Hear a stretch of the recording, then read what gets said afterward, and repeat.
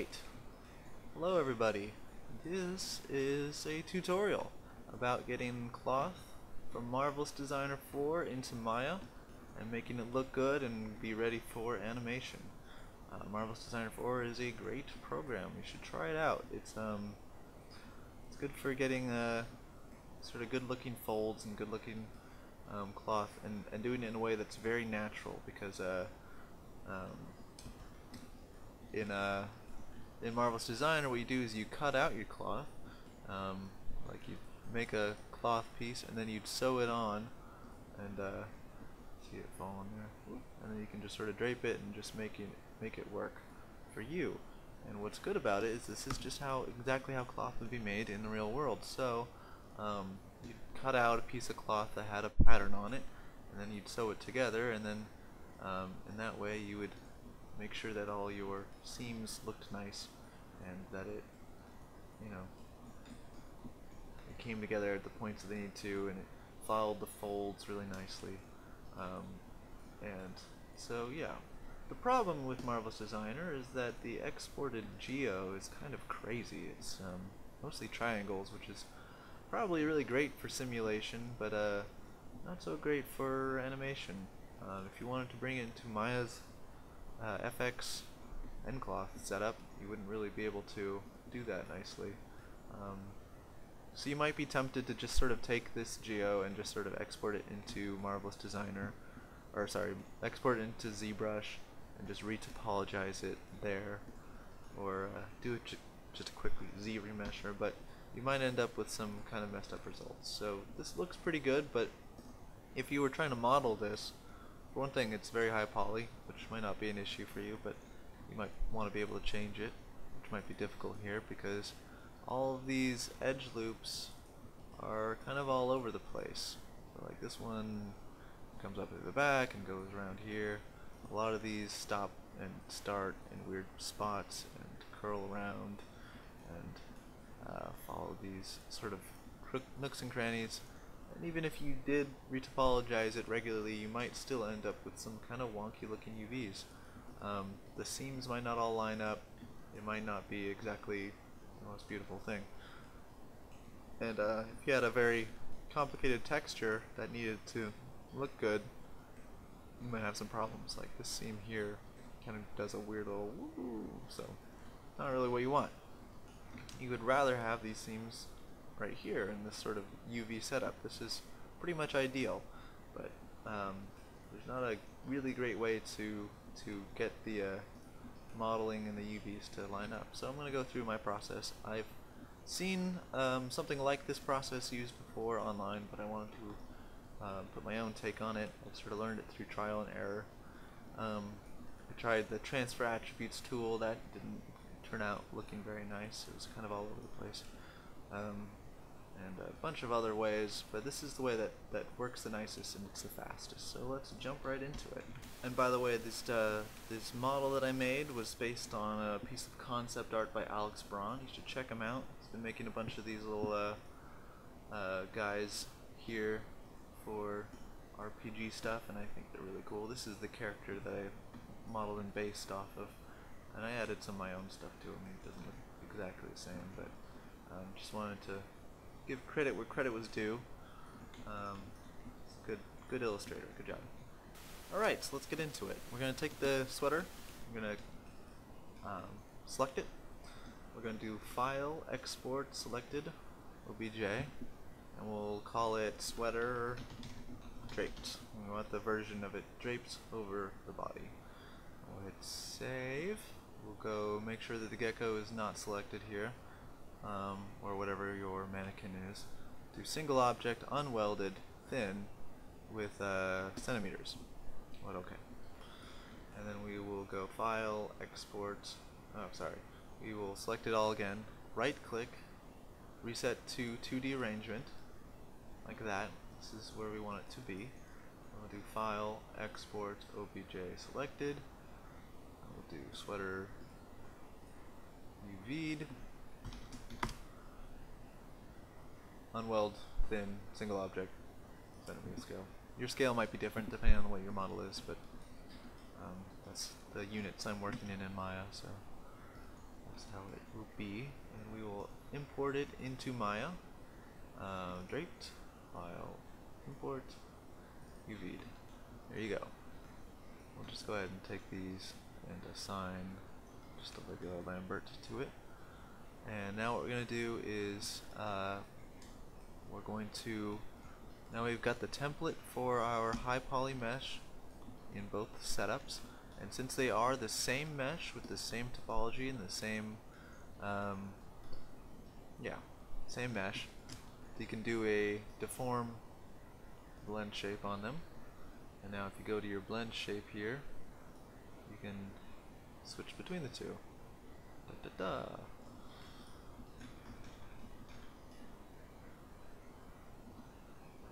Yeah, so that's good.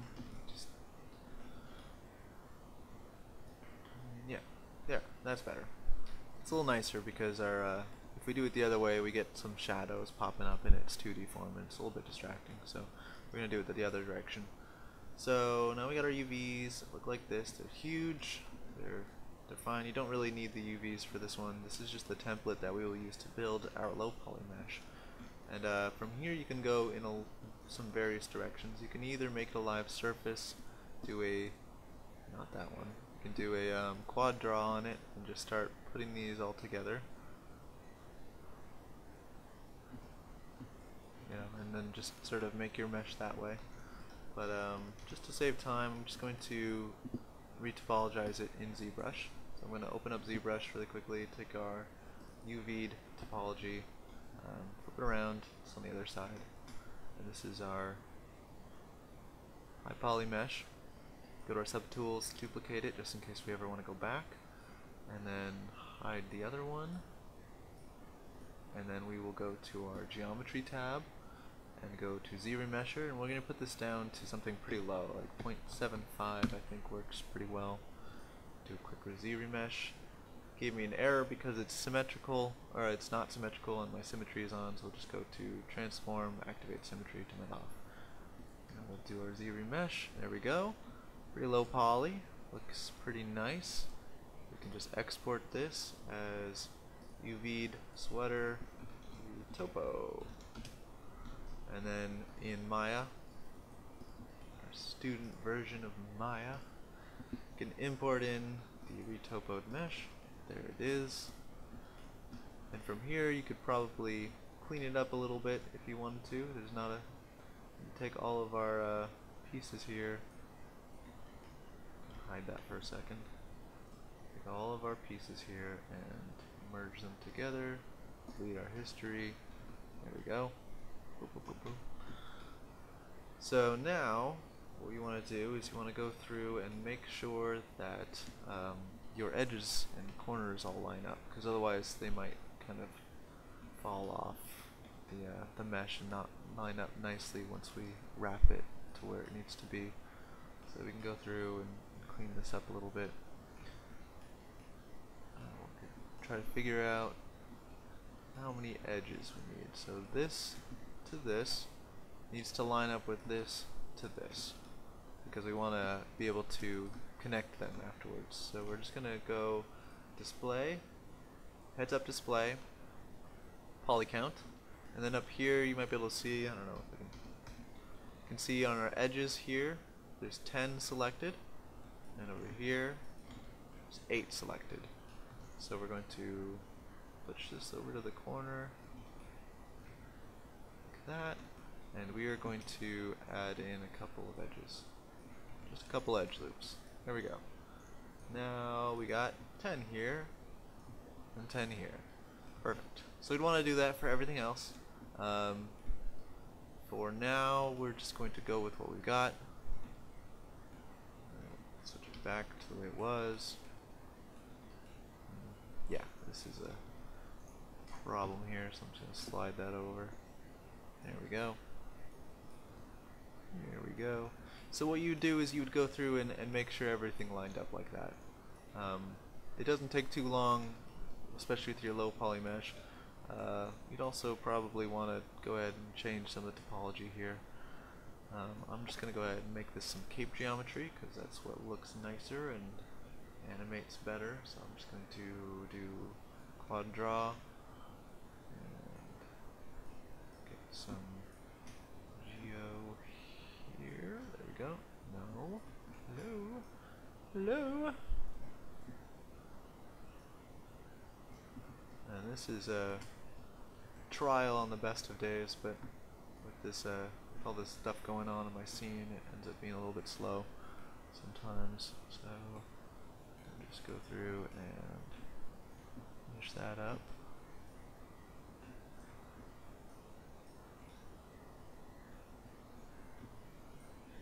Okay, a couple more.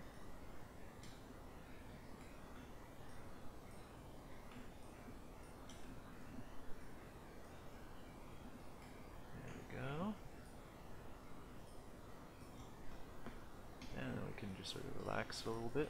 Oops, looks like I missed one. There we go. Make sure everything lines up. It's okay if it's a little bit wompy. Just make sure the edges line up. So all you're going for here is your edge loops, and making sure they add up to each other. We can relax this one out so we don't have to deal with as much pinching later on. There we go. And you make sure that this edge lined up with this edge. You got 3 edge loops here. Make sure that these edges of the sleeves here line up with this plus this, which adds up to 8. And over here we've got 9, so we'll just take one right out of the middle. Smooth that out. Hit the edges. Hit this and make sure this topology doesn't give us a headache later on. And when you're done with this, you can just take your mesh here, which you've got selected, do a UV, well you gotta clean it up first, and then UV planar map, specifically with camera, and keep image width height ratio on, and that way it'll be, this is your UV'd mesh here.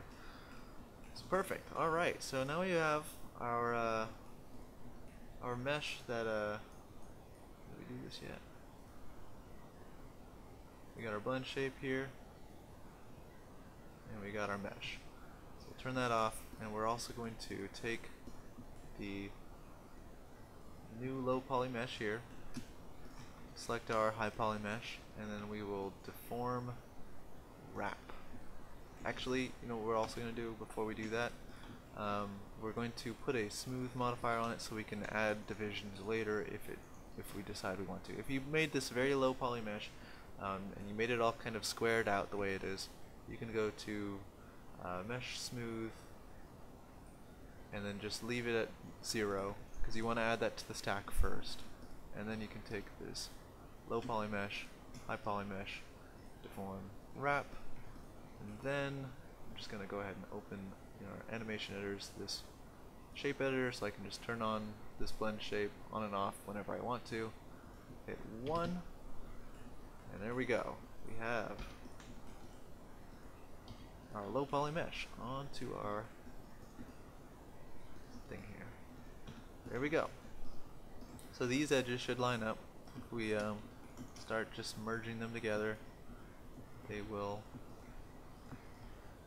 add up to the number that we need them to. We're just merging, merge vertices, merge to center. You can find that in edit mesh, merge to center, and I'm just hitting G just to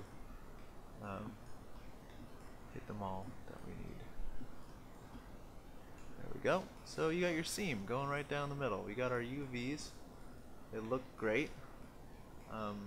The merge doesn't affect the UVs, so you get to keep your seam and you get to keep it all in one object, and then you get this sort of nice looking setup going here, and you do it on the other side as well. And just go merge to center, merge to center, yeah, merge to center, merge to center. I'm going to leave it like that. And if it sort of doesn't line up quite nicely, and once we're all done here, what we can do is sort of take this object, duplicate it, so we got our non-historied object to put this on, set it as our live surface, select the other object, go to our modeling tools, quad draw, just sort of relax it out a little bit.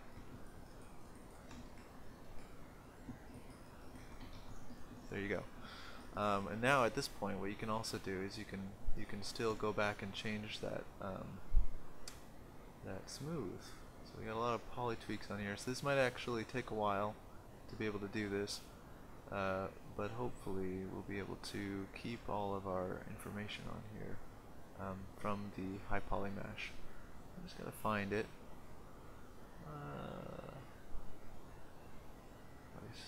Poly tweak, surface shape original. I would have thought it would be the top, but it's okay. There it is, smooth face. Alright, and we can hit 1. It might take a while, and there you go. We'll hide our other mesh behind here that we used to quad draw it. And it gets a little angry because we did some stuff, but we started merging before we did the smooth, and now it's sort of upset. But we still get all of the information from our sort of draped cloth original piece, and then we can sort of change it up afterwards, sort of in post, and change how thick we want the how dense we want the mesh afterwards. So this is a great way to get it done quickly and keep your edge loops looking nice and all of that. So yeah, that's my tutorial. I hope you guys enjoyed it. I hope you guys learned something. I hope this is really the best way to do it, and that but if it isn't, you guys can just send me a little comment or a message, and I will I'll check it out. But yeah, this is the way that sort of most served me in the past, and I hope it is useful to you guys. Thanks.